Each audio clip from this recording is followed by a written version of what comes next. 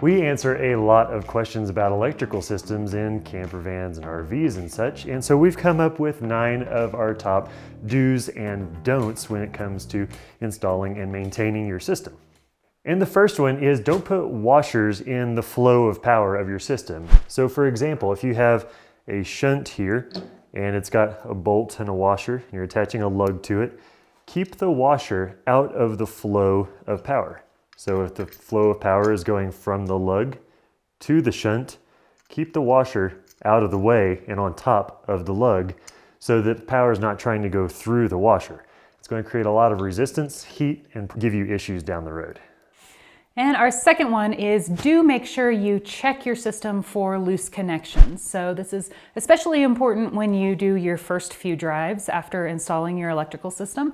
Just go ahead and check all of your lugs, your wires, make sure nothing is loose in there, make sure everything is nice and tight so it's not going to come out or create resistance. And after those first few drives, it's a good idea to check those periodically anyway. So we like to recommend, when you're doing your oil changes or regular maintenance on your vehicle, go ahead and do a system check as well. Don't block your components, and this is for 2 reasons. One is going to be airflow. You want your components to have enough air flowing around them so that they can stay nice and cool. But the second is just access. If you're going to be checking your components regularly, it's going to be super nice if you don't have to disassemble part of your electrical system to access a component or something like that. So make sure that all of your components stay nice and easily accessible. Do make sure you're cleaning your solar panels regularly as well. So just hop up there and make sure that they're free of any dust, debris, leaves, stuff like that. And also if you're in a snowy region like us, make sure that you're brushing off that snow off of your solar panels. If sun no see, no solar make.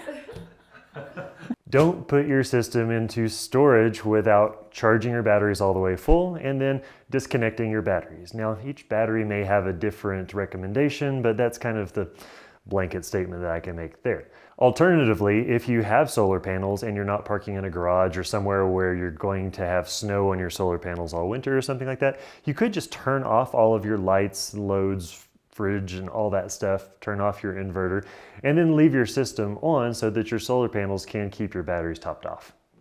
Do make sure you program your components. So your components, such as your solar charge controller, may not come from the factory programmed specifically to the parameters of your system, like the specific batteries that you've purchased. So make sure that you go through your user manual, you can look up the videos that we have on these components and check and make sure that your parameters are set properly. Don't tinker with your system unnecessarily once it's already set up and working. We get a lot of questions of people, they have a working system and they're like, well, maybe I should change this and try to squeeze out an extra 1.5 watts out of my solar panels or something like that. And you're really not going to be able to get a whole lot of extra performance by changing something small as long as it's set up properly. If it's not broke, don't fix it. Do keep an eye on your system via the Victron Connect app or similar app. And make sure that you know what those typical parameters are that your system is running at. And this can actually help you identify loose connections or dust on your solar panels or any of those other issues that we talked about. And lastly, and probably most importantly, is be sure to subscribe to EXPLORIST.life because we have a ton of tutorials and resources that help you design, install, and run a mobile electrical system. We hope this video was helpful. We'll see you next time.